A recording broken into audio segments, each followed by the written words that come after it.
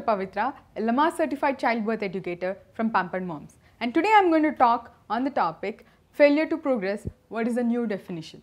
We hear this a lot nowadays when women say, my labor pain started but then it did not progress, so I had to be taken into cesarean, or I had a C-section because the doctor said I did not progress well.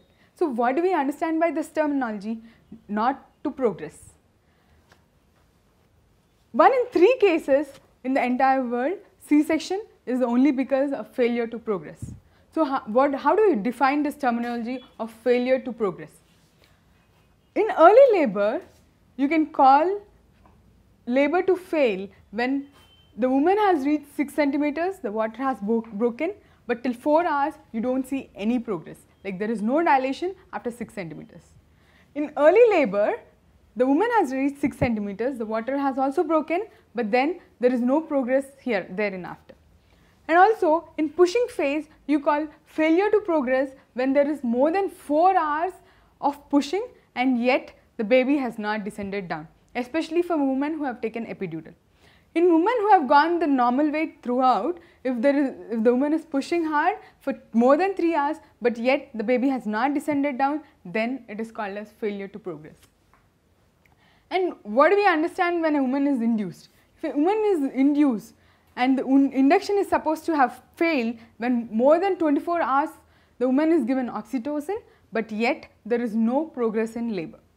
So I hope I am very clear in these 3 things. In early labor, the woman should have reached 6 centimeters and the water has already broken, but yet the labor has not progressed for more than 4 hours continuously.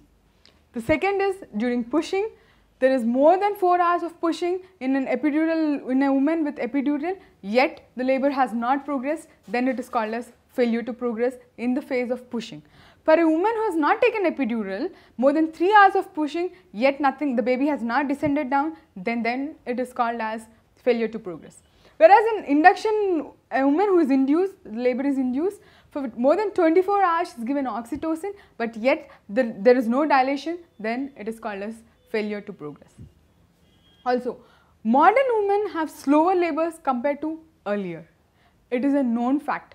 We are less mobile compared to our mothers or our grandmothers. Before, women used to do all the household work, but now because of our sedentary lifestyles or because of our office hours where we do most of that job just sitting, there is a very high chance that our labors do not progress as fast as they used to do before. Also, the study also highlighted a very important fact. Though the labor is prolonged or short, there is no difference in infant mortality. So it is not that just because a woman has been laboring for a long time, that does not mean the fetus is under distress. When there is a clear-cut call where there is a fetal distress, then there would be significant fluctuations in the fetal heart rate and fetal body movements would decrease to a greater extent. That is when we should worry. But otherwise, till the woman has dilated properly for 6 centimeters and she is dilating at a regular pace, then that means she is going to have normal delivery and we have to just wait with patience. Patience, patience and patience. That is the most important thing in normal delivery. Thank you.